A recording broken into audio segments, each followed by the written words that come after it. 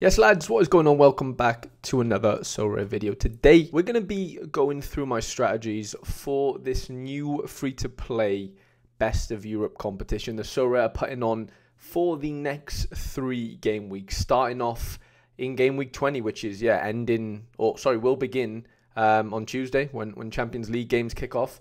Then this upcoming weekend, which is October 24th, and then next midweek, which will be October 25th. So, yeah, it's one of those free-to-play competitions where Sorare are putting on some mental rewards, realistically, right? Like, in this first midweek one, the winner will get to fly with the AC Milan squad on a Champions League night. Ridiculous. I think 2 winners maybe did it last year. I think I saw a bit of content on it, and yeah, just insane. Like, especially if you're a fan of AC Milan. I know the chances of you winning that, it's obviously quite slim. Like, there's nearly 36,000 entries so far, but it's free to play. Like, you've literally got nothing to lose. Second wins match tickets, and in third actually, and then fourth and fifth win some jerseys as well from the clubs that the Sorare have licenses for, and then down to 10th win cards. So look, yeah, your chances are slim, obviously, right? But it's free to play. You're not staking anything here. And I think that's the best thing about these free to play competitions the Sorare do have alongside the Sorare Pro things, which is, of course, it takes more money up front to play and to get your entry into those competitions on a weekly basis. But for these sort of beginner type of things, I think it's great. Like, not only can, existing users like myself that have been around for nearly 4 years enjoy them, but, it's a great way for, I think, introducing new players to this game. And if you are watching this and you are new and you are interested in joining Sorare and in playing in the Best of Europe comp, there is a link in the description of this video that will actually get you enough essence to craft your first limited card completely for free. And we'll get into how that all works shortly. And after you've bought your first 5 cards from the auctions page, which is over on market, down into auctions, if you buy any 5 cards from this page, you will get £50 or €50 dollars worth of free market credits, which you can spend on more cards, basically. So I hope that's all out the way as far as the intro goes. And going back into this upcoming midweek, which is where we're going to be looking at some of the strategies I'm going to be looking to deploy, and I think it might be relatively useful for some of you newer guys that are watching potentially that are a little bit in the dark as far as what players should I choose, what teams have got good matchups, etc. And we'll be going through that in this video. So leave a like if you do enjoy it, and subscribe if you are new. So first game week then, so it's in 21 hours from when I'm filming this, so you haven't got that long, but you've still got enough time to get your teams ready. So if we go into set your lineup, you get prompted with the screen of you need to choose your 5 players, of course, right? Thankfully, this being free to play, you can literally choose any goalkeeper, any midfielder, forward, defender that you want that has a fixture in this midweek. So you've got Champions League, Conference League, and Europa League playing. So we've got the pick of the bunch. Like, you'd think it'd be easy, right? You can literally play any card you want. Now, of course, Sorare Pro, which is the more paid side of things, where you actually buy and own the cards, they're more scarce. You are limited then by how many cards you own and who you own, right? But with the free-to-play stuff, you have literally free reign as far as who you want to choose, which is great. But sometimes it can be overwhelming, to be honest, because you end up making suboptimal decisions because you have so many to choose from. Now, going over to Sorare data on the matchups tab, it's a good indication for us to kind of see where are the good matchups this weekend. And by matchups, I mean where a favourite's at home to a lesser team, and the chances of them scoring 3 goals or more or winning the game are extremely high. Man City, for example, they play at home to Sparta Prague, and 88% win probabilities, 67% 3 goals scored or more. So picking Man City cards or players, probably isn't the worst decision in the world. The only issue is with City, and as we all know if you watch football, pep roulette can come bite you on the arse quite easily, to be honest. We saw it this past weekend against Wolves.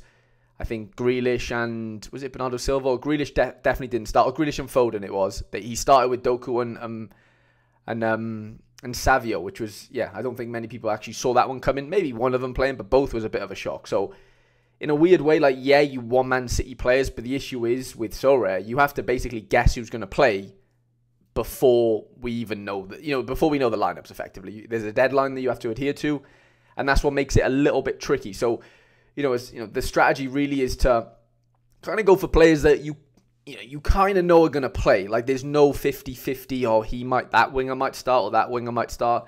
Unfortunately, with these midweeks as well, a lot of these big teams, maybe not in the Champions League so much, but in the Europa Conference League and the Europa League, sorry, like, some teams do rotate. You've got Arsenal at home to Shakhtar, which is a really good matchup. Frankfurt at home as well to Rigas. Girona at home to Bratislava. Like, there's some decent matchups here. Galatasaray at home as well. So, I'm kind of probably going to pick, I mean, it's not rocket science, but I'm probably going to pick, my 5 players amongst these, better matchups effectively, because those players have a better chance of obviously scoring more points. Like the Leeds games and stuff, the Championship football, this doesn't count in this free-to-play stuff. It's only the Europa League, Conference League, and Champions League stuff. Tottenham are at home to AZ, not bad. Rapid Vienna are at home as well. So Real Madrid, Dortmund, not necessarily an easy game, but I'm sure you could pick out a few good scorers in that. Milan are at home to Club Brugge, which is not a terrible matchup either. So yeah, we've definitely got a couple of choices to make as far as who's going to be our goalkeeper. I mean, the highest clean sheet percentage there is Man City. But the last time round, Edison didn't start. It was Ortega. And I don't know if I want to take that risk again, to be honest. So I then look down to, the next best, which is Arsenal. You kind of know Raya's going to play. Because, yeah, Arsenal haven't really brought Neto in for the Champions League games. Like, why would they? They're obviously going to play their best goalkeeper. So for me, David Raya probably comes in quite comfortably as our goalkeeper. Now, defence, I mean, I'm not really in love with going with any of the Arsenal defenders, to be honest. Like, this was last game. Obviously, Saliba got red carded. Doesn't mean he's red carded for the midweek, but I'm just not really, sort of interested in picking any of the Arsenal defenders, to be honest, because they're not really scoring that well. Whereas if I went for maybe a City defender, a.k.a. maybe Gvardiol or even John Stones, even Rico Lewis, to be fair, but it's guessing who's going to start, right? Like, we need players that we know are going to play, and they don't necessarily need to start, but if they do start, there's a higher chance they're going to score well in that game on paper. We've got Frankfurt now. A player from Frankfurt I do like, who's on absolute flames right now, is Omar Mamouche, who's been ridiculous. And yeah, Premier League clubs are interested. I'm just looking here. Did he play the whole game against Pilsen? He did. So I think he might actually be our forward, to be honest. I'm quite tempted to throw him in. Really nice home fixture. On fire right now. Like, his form is insane. We've also got Galatasaray at home, which, you could be picking up like a Mertens maybe. Like, there's some good cards from Galatasaray potentially to look into. But we still need to figure out our defender. I mean, Gvardiol seems not so much undroppable, but he doesn't seem like he's like rotating out at all right now. And for that reason, it does make me feel like that he probably plays again. But I did see this weekend, Man City, I'm sure Ake was on the bench, which now puts a bit of a doubt in my mind whether or not Gvardiol's going to play. So yeah, maybe there is more risk than I kind of want to admit on Gvardiol for the first time in a while, because Ake's just got fit again. So that one's a bit tricky, honestly. Like, I don't know whether I want to get involved in that. We've got Monaco at home as well, which is not terrible. Tottenham defenders, but again, I don't know if I want to really go for that. Maybe PSG, because I know Hakimi was rested this past weekend. I'd be pretty confident in going Hakimi. I mean, PSV, and not necessarily a bad team, but PSV at home, you'd like to think Hakimi could score pretty well in that game. As far as midfielders going back to our matchups tab, Arsenal midfielders, obviously Odegaard's out right now, which is a bit of a killer. You've got City midfielders maybe, Galatasaray, Frankfurt potentially to go with Marmouche. Is there somebody, like, that was the last game, okay, that was against Bayer Leverkusen. Not an easy game for sure, but let's see, against Besiktas. Yeah, they've got Dahoud, they've got Larson. I'm still not really fancying any of those mids. I'm looking for midfielders that can really score me like 100 points, basically, because we have the pick of the bunch, as far as like the choice is ours. We can literally pick any midfielder that plays this midweek in the European competition. So, you don't want to mess it up. Maybe someone from Real Madrid. Like, I mean, does Jude come into the question? Potentially at home to Dortmund. You've got to think Jude scores against his ex-club Dortmund, right? I wouldn't put that past him. Now, this is where it gets a bit, not tricky, but this is where, your chances of climbing up the leaderboards a little bit higher than maybe somebody would play a 5-man common team. So, anyone can do this, right? Anyone can play 5 common cards. But the trick is, with this specific competition, you are allowed to play one, like it says here, maximum 1 limited card. So I own this Dion Bello card. He plays for Rapid Vienna, and they're at home. They've got a good fixture. This guy's actually part of my road to glory, so this is why I own this limited card. And yeah, you're allowed to play 1 limited. Now, if you are completely new, like I mentioned at the start of the video, Sorare, as soon as you sign up, we'll give you enough essence to craft your first limited card, which you can play into this competition. Now, if that limited turns out to be like not a great card, then you're of course better off playing a common card, right? Because a common card that scores 100 is better than a limited card that doesn't play, obviously. But the key and the trick with limited cards is, as you can see, they get a extra XP boost. So if I click Haaland here, if Haaland scores 80 points flat, like he scored 2 goals, let's say, and gets 10 AA all around score, that is, he'd score 80 points for me, okay?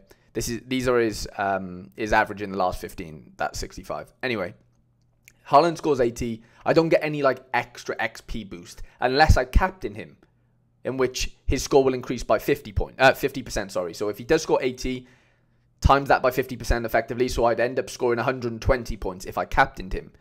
If I if I play a limited card, you actually end up getting a scarcity bonus because it's a limited card. There's only 1,000 of them. And they're not common, you end up getting that on top, plus the card's XP. So my Dion Bello is only level 7. It goes up to level 20. So the max XP on this card would be, with collection bonus, 35%. I've only got 23.5 because I don't have any collection bonus, and he's only level 7 right now. If I captain him, I end up getting 73.5% on top of his score. So let's say he scored 100 points flat. He scored 5 goals, right? He has an absolute stormer.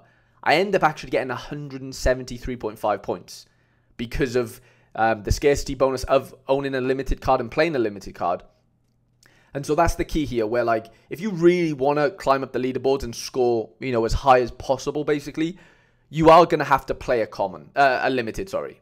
You don't have to, but if you really want to get into that top 5 positions where you can have a chance of flying on the AC Milan team plane, you are going to need to score massive points.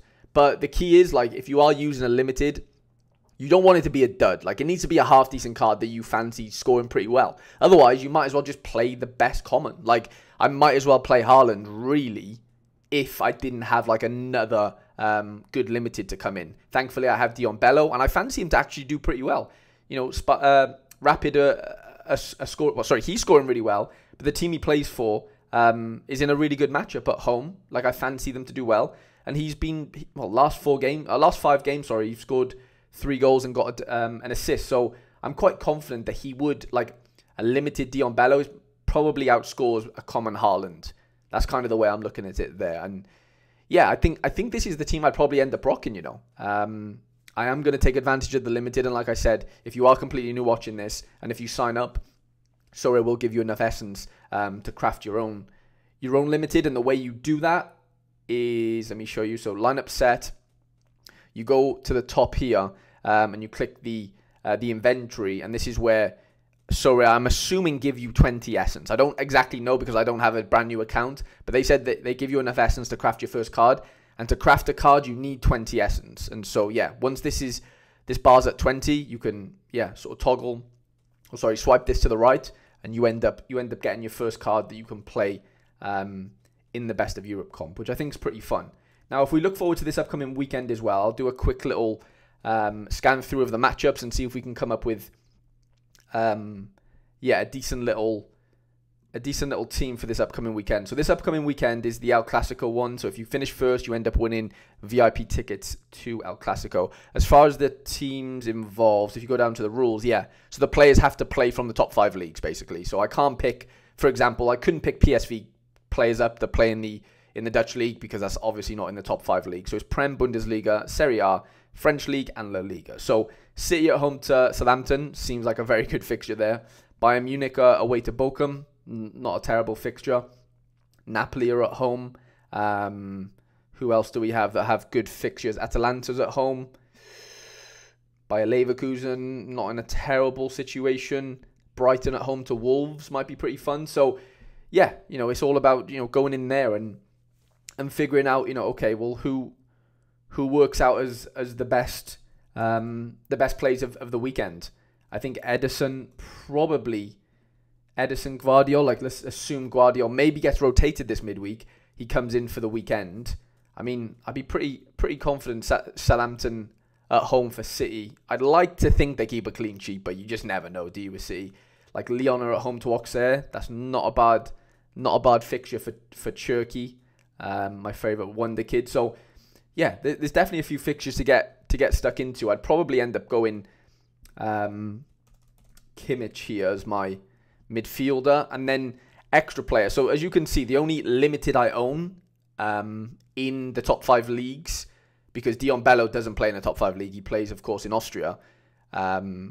Suso is my only limited. Now, they play away to Espanyol.